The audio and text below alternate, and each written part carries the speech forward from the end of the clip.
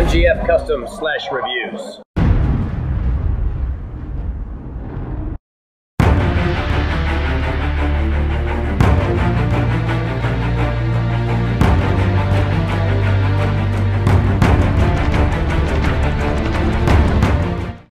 What's going on, guys? It's Michael MGF, and today I'm going to be doing another custom LEGO minifigure showcase video. This time I have 3 brand new characters from the Legend of Korra TV show on Nickelodeon, and, well, that pretty much sums it up. But anyway, I've got here Mako, Bolin, and Asami.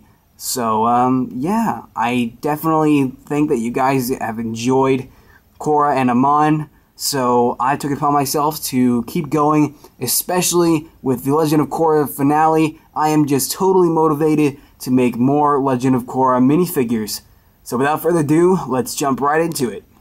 I want you to meet my brother, Mako. Okay, so here is Mako. And Mako features the LEGO minifigure Series 6 or 7 tennis player hair, I don't know which. But I took that hair and painted it in black. His face is entirely custom painted. As you can see, the eyes are painted, I basically, to make the face, I had to first paint on the eyes, and I had to paint on the white, and then the brown, and then I had to add the extra white dots in his pupils there, just to make him look even more real. And then, as you can see, he does have the mouth painted on there, and a slight mark underneath his mouth to really emphasize his expression. His expression is a very basic expression, just, a normal, timid kind of face. His arms are exposed. I painted his arms with a flesh color to replicate LEGO's flesh color. As you can see, his fingers are also painted. And his legs do feature all the necessary colors that I thought were necessary to add on to Mako's legs. And then there's the back of those there. He does have a black band on his waist there. Not like his actual waist piece, just like right on the bottom of his torso, and it continues to the front there. And his scarf is painted in a dark red, and so is this detail, whatever you want to call it. I have no idea what it is, but it goes all the way down to the top half of his leg. And yeah, so his scarf is painted, or outlined, in a black color. Black color? There really is only one black color. Anyway, there's Mako. Did I mention he was a firebender? Name's Bolin, by the way. So now we have Mako's brother, Bolin the Earthbender. Bolin is a little bit more simple. He doesn't feature as much detail as Mako does, but that's really only because he doesn't have as much detail as Mako does in the actual show. He does feature a painted face, just like Mako, just with a different expression and different colored eyebrows, and basically just a totally different face. And that was, again, another intricate face to paint, because it's really not easy to paint, a face on a LEGO figure, especially because you have to get the emotion and basically all the facial features that are necessary correct. And as you can see, his hair is simple, because really that's the closest hair that LEGO has made to Bolin.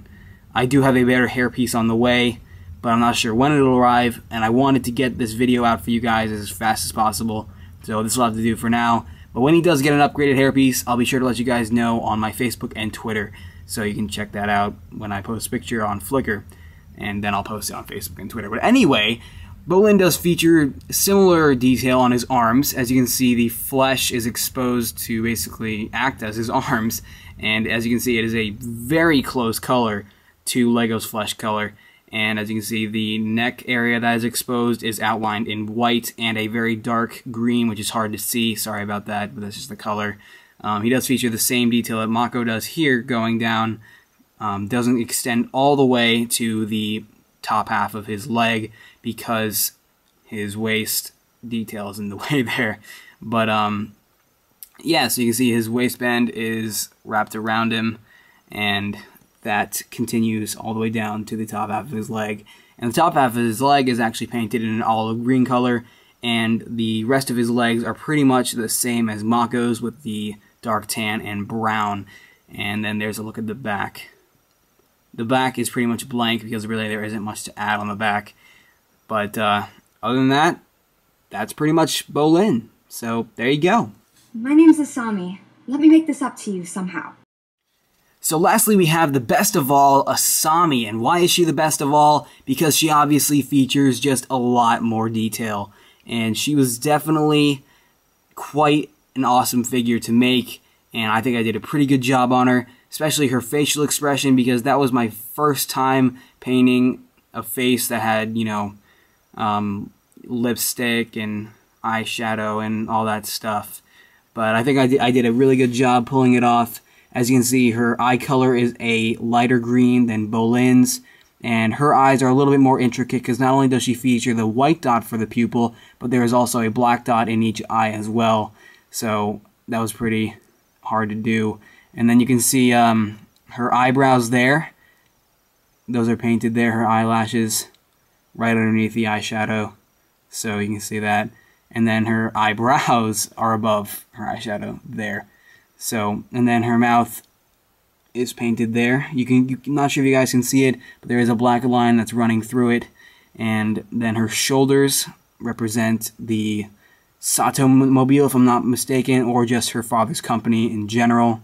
Her back does not feature anything, because there isn't anything to add on her back, just like the other, or many of the Korra characters. And as you can see, her legs, even though they are painted, they are fully posable. And yeah, as you can see, her torso has a lot of painting to it. You can see the red area in the middle there, and that is outlined with, it's a dark color, dark red, and is outlined with a lighter red.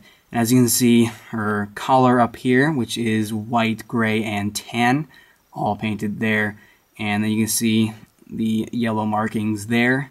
These red marks here are here to represent her curves, to give her that feminine effect. And then, as you can see, she does feature a pouch on the side of her leg there. So that's about it for Asami. I think she's pretty awesome, and I think I did a pretty good job on her, and she's easily one of my favorite Korra figures that I've made. Alright guys, so that pretty much sums it up for this trio, and I hope you guys enjoyed. I definitely put a lot of work into these, but I enjoyed every bit of it because I absolutely love the Legend of Korra TV show, and there are definitely more on the way.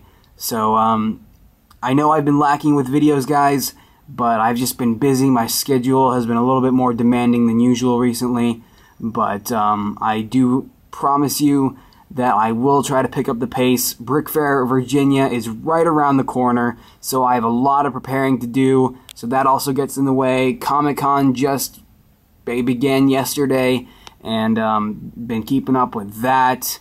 And I'm working on some more customs because I do want to be able to bring as many awesome customs to Brick Fair as I can.